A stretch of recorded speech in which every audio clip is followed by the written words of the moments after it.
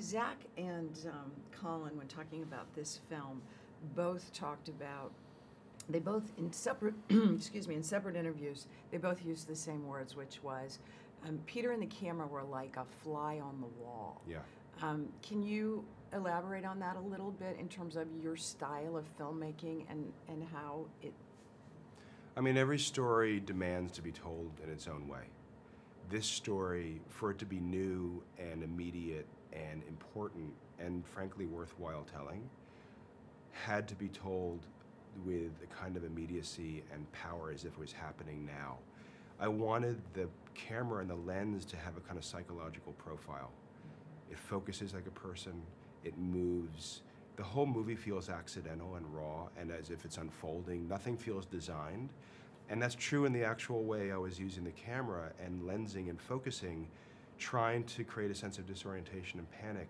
You know, it's all a trick, right? Because it's not it's not an eye, it's not a person, but you know, my cinematographer Barry Ackroyd is such a genius at these kind of things. He, more than any other DP I know, he creates a sense of almost like battlefield reality, like you're there. And we pushed in, and I would sometimes take Barry or my other camera operator and literally physically move them. I would see something happening with the cast. I would see something happening unexpected between two actors, or even between the actor and himself. And of course I can't speak because we're rolling. I would literally take the camera and move it in a way that no one knew what was happening and what we were capturing. And it was a kind of extraordinary thing. I think some of the most powerful moments in the movie were not written. They just happened. It felt like that, particularly in the hospital sequences, very visceral and very, very fast. In addition to this amazing cast, you also had a really strong producing team. The movie was produced by Playtone, which is Tom Hanks and Gary Getzman. Can you talk a little bit about working with Tom and Gary, prepping the movie, how involved they were? You know, look, Tom as an actor is an icon. You know, he represents a kind of American integrity that we probably haven't felt since Jimmy Stewart and Gregory Peck. As a producer, he's a different guy. He's informed by that sensibility and that integrity, but he's like a focused taskmaster. And he was over my shoulder and next to me for 5 years working on this screenplay.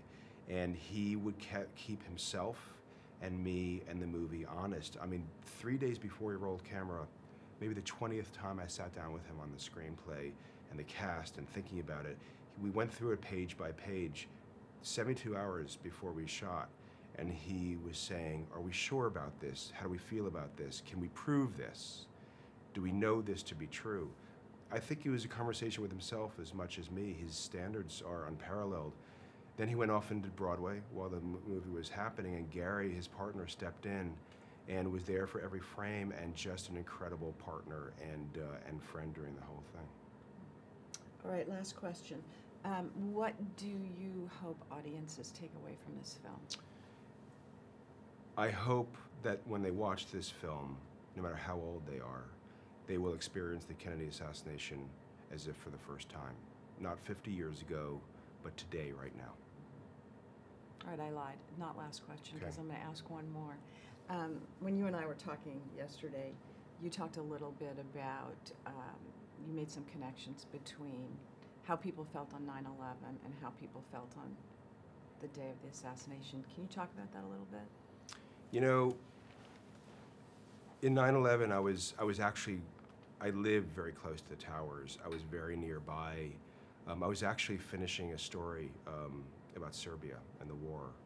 And I saw the first plane hit, and I just became a participant in the street. I started walking down toward the towers, and the second plane hits, and then the buildings go down. And I remember as if being sucked out to sea in this wave of panic and disorientation. I'm an experienced reporter, and I was paralyzed. I remember when the towers went down, I found myself on my knees in the middle of 7th Avenue. And I've seen a lot as a reporter. And that idea of the oxygen being sucked out of the world and being overtaken by a wave was what I wanted to apply to the Kennedy assassination, that exact same sense of disorientation. You know, when he was killed, they didn't know if it was the Russians. They didn't know if it was an invasion. They didn't know if there was a coup happening. You know, our Air Force mobilized, our ICBMs, our nuclear weaponry was all mobilized. Everything started to go into action. We were very close to war. We didn't know who we were going to fight. And it's the same on 9/11. The whole country flexed its muscles and got ready.